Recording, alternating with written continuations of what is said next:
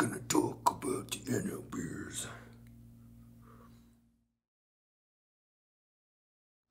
Hey everyone, my name is Ryan, work for the Outdoorsmans. I just wanted to go over quickly today just a common question we get asked if you're looking to upgrade your binoculars or trying to determine which magnification to go with.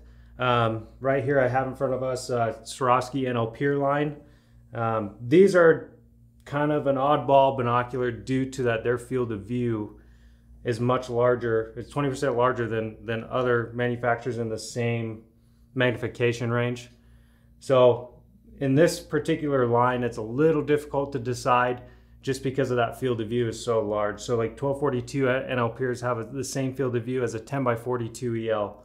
10x42 or NL Pure roughly has the same field of view as an 8.5x42 EL. And the 842 NL Pures have the largest field of view at 477 feet at 1,000 yards. That is my go-to binocular, mainly because I don't care about the magnification. I don't have to have something close up to me. I care about coverage. So my field of view is the most important thing for me. So another big reason why I prefer this NL Pure line from Swarovski is because the resolution and clarity are so great on them. So technically in my head, I don't need that extra magnification because the resolution and clarity are so good. I can pick up a lot more detail at a wider field of view with my 8s, and that is why I prefer to go with those.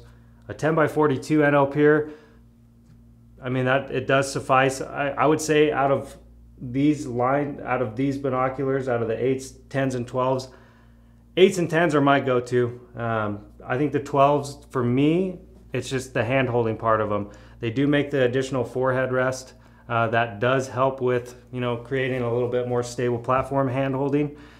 But overall, I am a big believer in 8 powers or 10 power binoculars. It's like I don't know why people are so concerned about the magnification, because for me, I always glass up stuff on the edge of my glass, way more so than I do in the center of my glass. So to me, field of view is the most important thing that you can to look at in an optic. 8's in a spotting scope, man. To me, that's where it's at. A lot of my spots I hunt are within 1,000. I'm looking 1,000 yards. So what do I need 12s for? Don't even need to bust out the spotting scope at that point. If you're within 1,000 yards and you got 8s or 10s, I don't even need a spotting scope. But my eyes are pretty legit, I guess.